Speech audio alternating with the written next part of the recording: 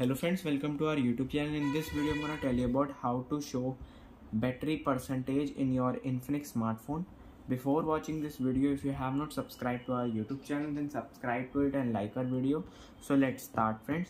First you can see the battery percentage is not showing here. How you can enable? First you have to open settings, click on notification and status bar.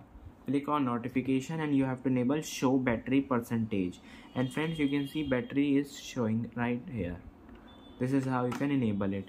I hope you like this video. If you like this video, then subscribe to our YouTube channel for more helpful tips and tricks videos. See you next time.